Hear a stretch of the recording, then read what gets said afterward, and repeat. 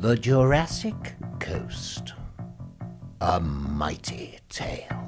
250 million years and 95 miles long. Told in 5 minutes by this pencil, this brush, and this hand. It's a long, thin, narrow, steep and rocky tale to tell, told from the tops of its cliffs down to the shoreline at low tide. It's a story of the making of rock, from soft beginnings, piling up layer upon layer and hardening into stone.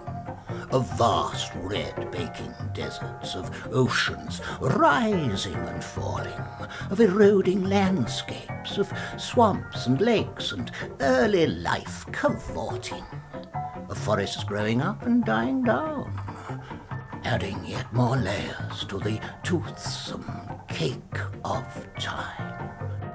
A tale of huge rivers and the beds they left behind, now strewn across the pages of this script.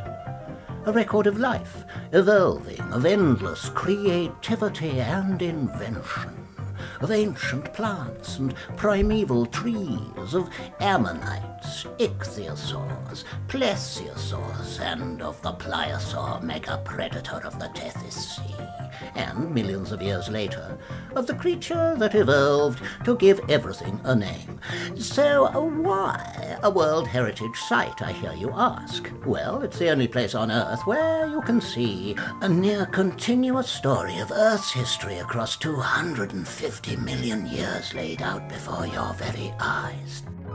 250 million years, I hear you cry?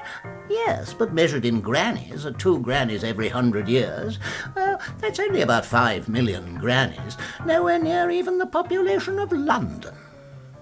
About 90 million grannies ago, our sun formed, and then the Earth. And after many changes of clothes, our tale begins when she was wearing the magnificent supercontinent we call Pangaea, which split across the duration of this tale to form the world we know today and bring us to the coast that is our tale. It's like the pages of a 95-mile-long book in a crumbling library best viewed from the sea. Some pages stacked in neat piles, others leaning.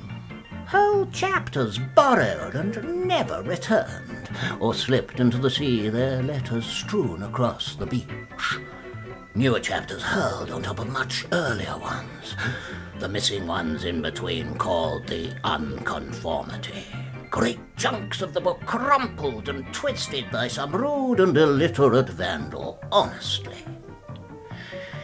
It's a book that's excited huge curiosity across the ages, from the lowly lumpsucker to the smarty-pants scientist.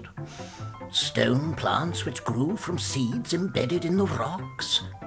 The bones of mythical dragons or of giant humans. Imprints from Noah's flood.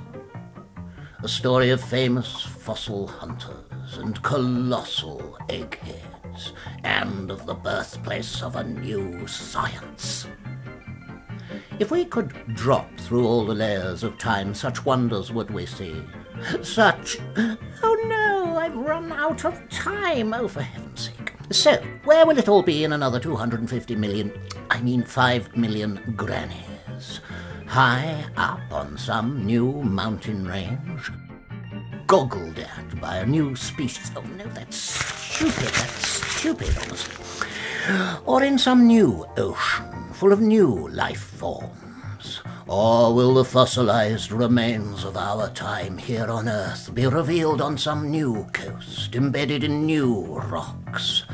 Evidence as ever of the unstoppable creativity of evolution, here on the ever-shifting landforms of the great spinning Mother Earth. Oh, that's not bad at all.